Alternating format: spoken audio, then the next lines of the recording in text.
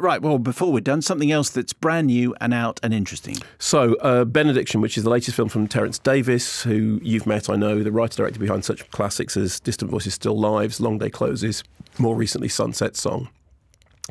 He made a film about Emily Dickinson in 2016 called A Quiet Passion. Now, another film about a poet, Siegfried Sassoon. So Jack Lowden is the younger Siegfried Sassoon, who's a war hero. And this is all. If you probably studied Siegfried Sassoon at school, but as we all know the story, so he was a war hero, got a military cross in June 1916 for conspicuous gallantry. His bravery was almost kind of bordered on suicidal. He was just like apparently without fear. Then wrote A Soldier's Declaration, which was read in the House of Commons, in which he accused his superiors of turning a war of defence and liberation into one of aggression and conquest. Rather than being court-martialed, he was diagnosed with neurasthenia, shell shock, and was sent to a hospital near Edinburgh, where he met and mentored the young Wilfred Owen, whose poem Disabled actually plays a very big part in the film. The film is constructed as a montage that goes back and forth between the war years, the post-war years in which he's, in the company of Ivan Novello and Stephen Tennant, and in which he then meets the woman who he will later marry, played here by Kate Phillips and later by Gemma Jones. Here's a clip. I am... Yes, we already know who you are, Stephen. But who is this absolute dream in oyster grey silk? Hester Gatty. Lady Gatty's daughter? Yes. She once invited you to Carlton House Terrace, but you hardly noticed me. Then I apologise for my lack of taste. We're great admirers of your poetry, Siegfried. Before you take offence, Ivor, we like your work too. Careful, Stephen, that was almost enthusiasm.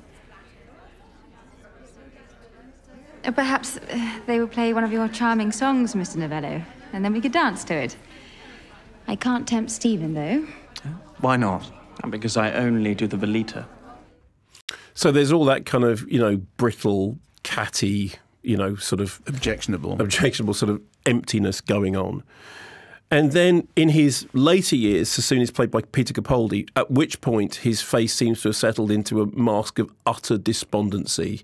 I mean, the way that Peter Capaldi can look horrified by the world in a way that almost nobody else can, which is so strange when you think of him as that kind of young, fresh-faced figure in Local Hero, bounding after a mermaid and, and speaking in umpteen different languages. The thing with Terence Davies, his films have always been deeply personal, and there is a lot of Terence Davies in The Portrait of Sassoon, the inner struggles with his sexuality, although this is actually a much more sort of sensuous, almost occasionally bawdy film than Terence Davies has made in the past. I mean, it's his most overtly out film. Also, the fact that Sassoon has a late-in-the-day conversion to Catholicism, and Terence Davies obviously famously wrestled with Roman Catholicism before turning his back on the church and completely abandoning it. Behind it all is this very heartbreaking search. I mean, Benediction, what you're looking for is some kind of sacrament. You're looking for some kind of redemption. And Terence Davies has said in interviews about this that he's looking in all the wrong places. He's looking for redemption in other people, and you only ever find it within yourself.